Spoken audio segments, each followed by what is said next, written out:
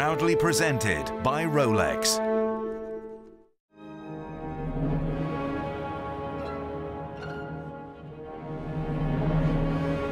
Hitchcock's vertigo mixed with Freud's dream interpretation. That's Erich Wolfgang Korngold's mysterious opera, Die Tote Stadt, which premiered at the Bavarian State Opera in Munich.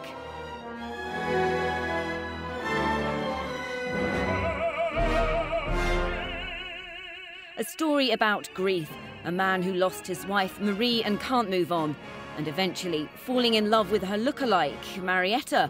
Paul is torn between desire and a feeling of guilt.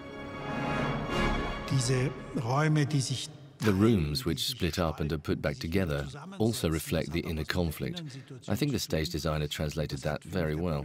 You can also imagine a city in itself, a psychological space. It's a Sigmund Freud space.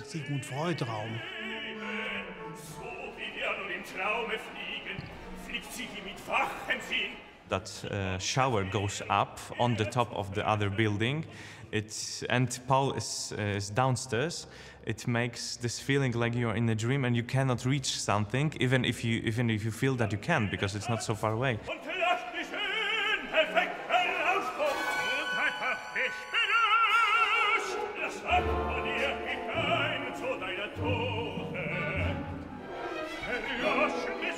An exceptional work with a difficult score, written by an only 23-year-old composer.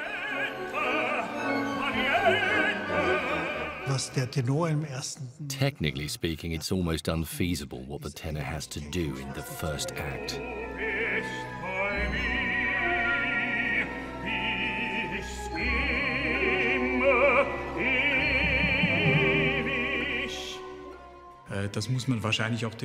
I think it's partly because of Korngold's young age that he didn't know how far he could go. All that what he had in mind, all these incredible changes of harmony and rhythm, it's a crazy maze made up of different styles.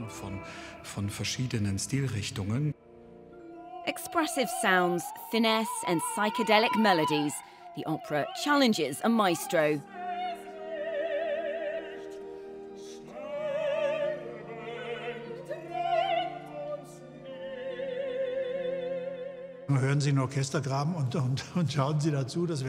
Listen to the orchestra pit and watch what is happening there. It's something you will hardly find anywhere else, especially with such a difficult oeuvre.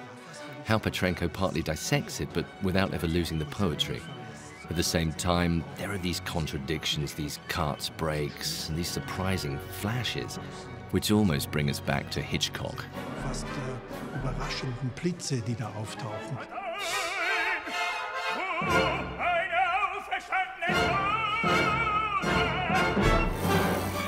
After a nightmarish trip into the depths of his mind, Paul kills Marietta, but only in his dreams. Can he finally move on?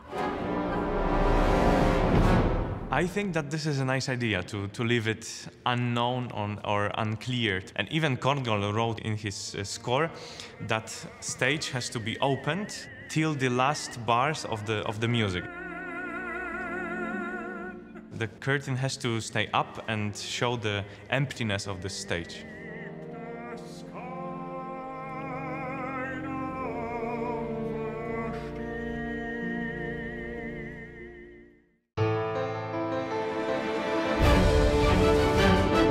Musica was proudly presented by Rolex.